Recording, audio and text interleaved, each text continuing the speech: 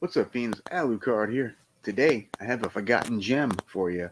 The 1993 horror anthology film, Necronomicon, Book of the Dead.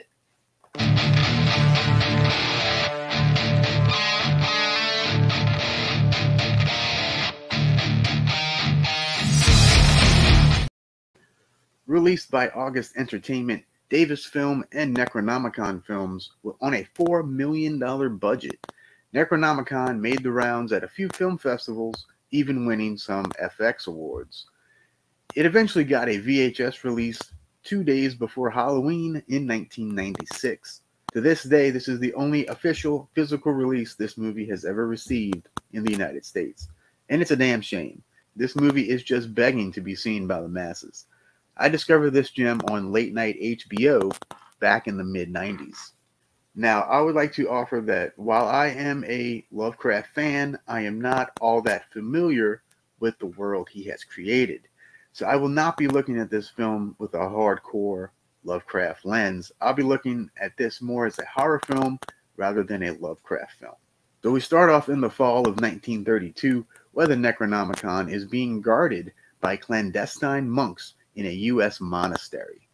H.P. Lovecraft, played by the incomparable Jeffrey Combs in a nose piece and chin piece, making him look very Bruce Campbell-like, steals a key from one of the monks to get to the locked up book. He, of course, gets locked in with the book and loses the key. He then reads from the book and takes notes, and we go to our first story, The Drowned, loosely based on The Rats in the Wall, and is directed by French director Christophe Gans, now known for such films as Silent Hill and Brotherhood of the Wolf. It stars Bruce Payne, Maria Ford, and Richard Lynch. This story is about a Swedish man named Edward Delapour inheriting an abandoned seaside hotel from his uncle Jethro, who killed himself there. Edward notices a portrait of a woman who the realtor tells him is an ancestor and Jethro's wife, who had drowned nearby. We backtrack to Jethro, who is visited by a sea creature that gives him a copy of the Necronomicon. Jethro finds a resurrection part in the book and proceeds to perform the ritual to bring back his wife and son. It is successful, but they come back all drippy and oozy, pretty gross. So Edward decides to try it as well, since he just lost his wife in an automobile accident. You can probably guess it turns out badly, as the wife comes back as a tentacled creature. Now we return to Lovecraft, trapped in the cell, now with water gushing underneath the room. So then we move on to our second story, The Cold, loosely based on the story Cool Air, and is directed by Japanese director Shusuke Kaneko, best known now as the director of the Heisei Gamera trilogy, Godzilla, Mothra, and King Ghidorah Giant Monsters All-Out Attack, and the live-action Death Note films. This one stars David Warner and Bess Meyer, and takes place in Boston as reporter Dale Porkle goes to interview Amy Osterman about unsolved murders in the area. Amy has a rare disease where she is resistant to heat and sunlight. She tells him the story of her mother Emily, fleeing from an abusive stepfather who arrived at the same house 22 years earlier to rent a room from the landlord Lena. The only other occupant is the mysterious Dr. Richard Madden, who Emily is told to stay away from. After a gratuitous shower scene, Emily notices a gooey patch on the ceiling. Distracted by that, she gets attacked by her stepfather. Madden emerges and takes out the stepfather with a scalpel. She awakens and Madden says her stepfather is gone. We learn that Madden suffers from the same heat resistance disease as Amy does. The next day, she discovers Madden and Lena carving up a body, and that Madden also used her stepfather's body as a cadaver for an experiment, but claims he'd never hurt her. And we get an awkward sex scene in a refrigerated greenhouse. Lena, who also has a thing for Madden, confronts Emily, so Emily leaves. She eventually returns, which causes a ruckus, which ends up with everyone either dead or injured. The story ends in the present with the reporter learning the rest of the story.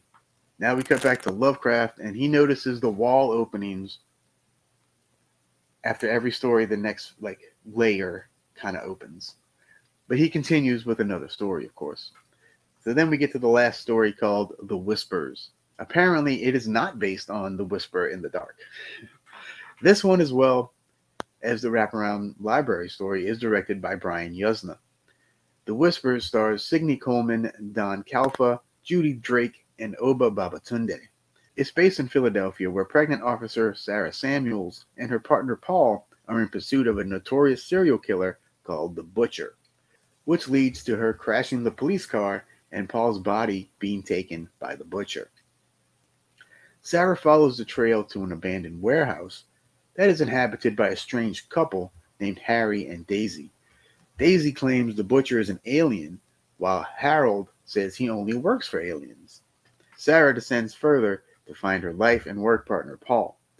What ensues is a nightmare into hell that you soon won't recover from. We conclude with Lovecraft fighting off a monster in a cell and escaping with the Necronomicon. Is there a sequel? Nope, not yet at least. But man, this movie is awesome. I remember enjoying it years ago when I saw it, but this rewatch confirmed its awesomeness. How has no company gotten the rights to put this out on Blu-ray or 4K? Hell, it's never even had a DVD release. Sure, some of the acting is a bit stiff, and it seems that things are missing from the first story. I don't know if it's bad editing, they just left stuff out. I don't know. But it is the weakest of the three, although the acting overall in it is very high. Jeffrey Combs' performance is fantastic as usual. I really dug that the directors are all from different areas of the world. In fact, Kaneko spoke no English at the time at all, which makes the second segment even more fascinating. And I can never say enough about the use of practical effects.